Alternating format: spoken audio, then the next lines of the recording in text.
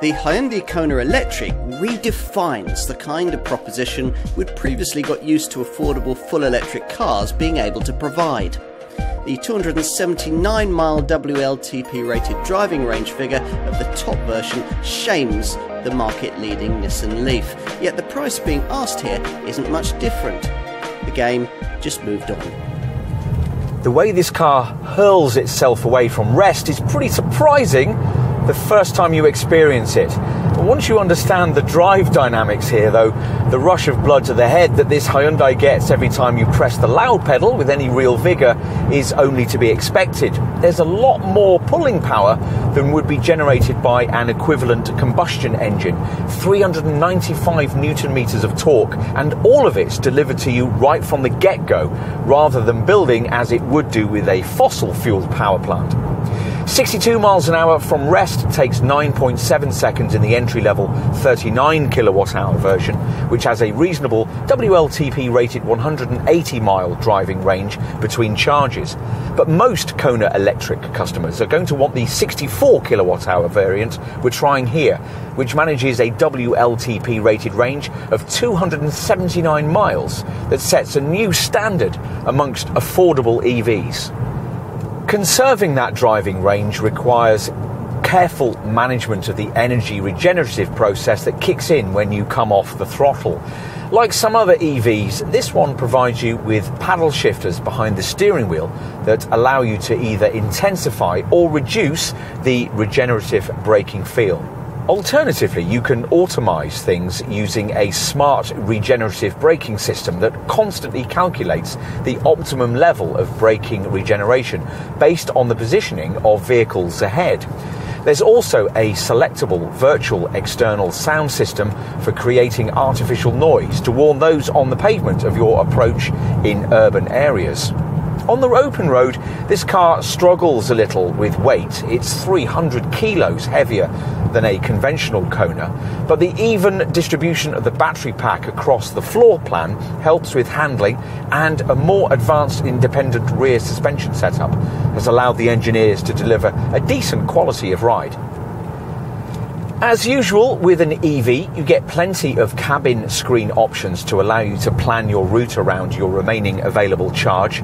When it's depleted, you'll be able to recharge your Kona Electric to 80% of capacity in just 75 minutes if you can find a 50 kilowatt DC CCS charging point. Most of the time, though, you'll be charging this Hyundai overnight using a 7 kilowatt wall box that you'll have to pay a little extra to get installed in your garage.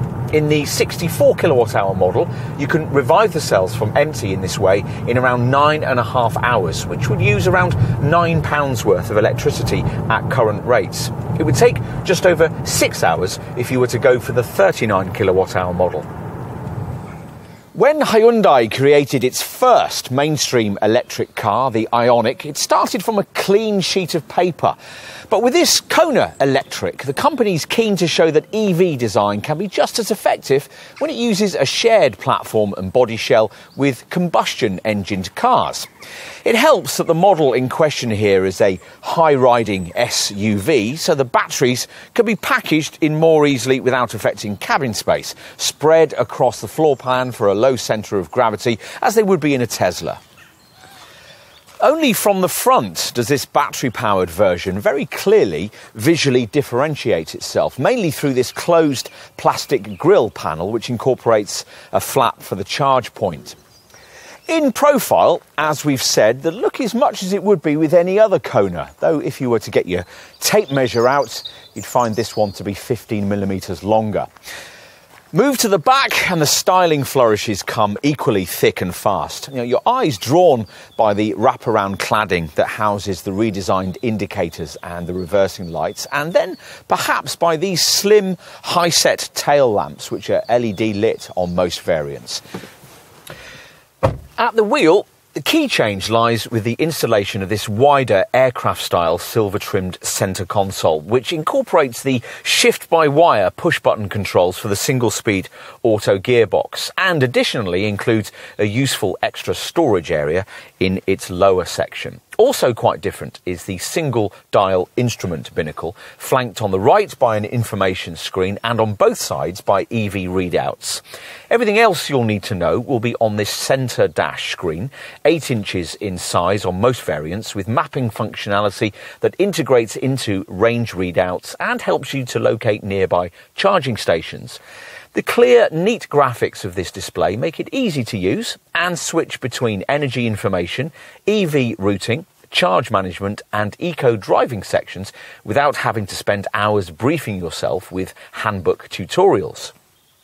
The cabin design is rather sombre and lacks much wow factor, but the comfy seats get standard lumbar support and there's reach adjustment for the 3-spoke leather-trimmed multifunction steering wheel. Neither feature can be had in a rival Nissan Leaf. And in the rear, well, it's in this part of the car that you're likely to be most keenly reminded that you've bought an SUV based on a super mini size platform rather than that of a family hatchback. As it turns out, it's not too bad in here for the carriage of 2 folk, providing they're not especially lanky of leg. If they are, then compromises will need to be made by the front seat occupants in order to be able to accommodate them. Push forward the 60-40 split folding rear seat and you'll reveal a relatively flat loading floor with as much as 1,114 litres of total fresh air if you load to the roof. For the first time, a relatively affordable EV has delivered the kind of relatively usable driving range that would make it almost usable as an only car. Better still, for almost the first time in testing an EV, we found here that the claimed range isn't so far away from what's actually achievable in everyday use. In a Volkswagen e-Golf, you'd get a classier interior. In a Nissan Leaf, you'd get more rear seat passenger space. But both those cars are completely trounced by the driving range this Kona Electric can offer in its higher output form, which is something that only this car's Kia cousin can match for the price. This Kona, though, has wider appeal. Enough to take it mainstream? Probably not. It won't be on sale in large enough numbers for a start, but it's a clearer signpost to an all-electric future than any we've seen for a while. And that makes it a very important car indeed.